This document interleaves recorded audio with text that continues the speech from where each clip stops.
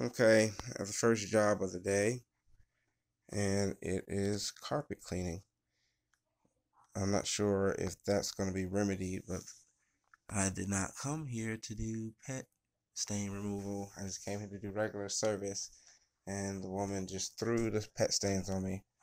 I did ask her over the phone if she wanted pet removal. She didn't. She didn't want it. I let her know that the best I can do is put an oxidizer down.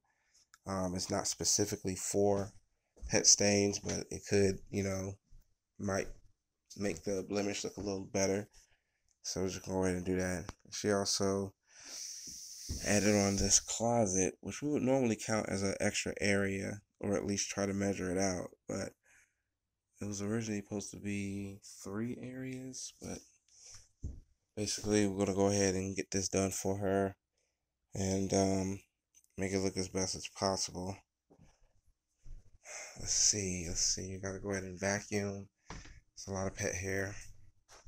That's one. And here's the other area right here.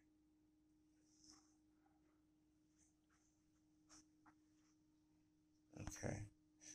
And then she said her main concern is the stairs. She doesn't like the edges of the stairs having that dark tint.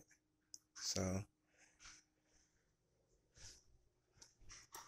I'll just really focus on getting the edges. Doesn't look that bad to me, but she sees it. So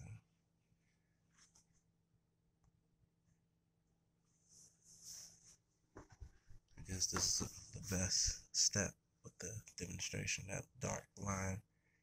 I guess she doesn't like those dark lines.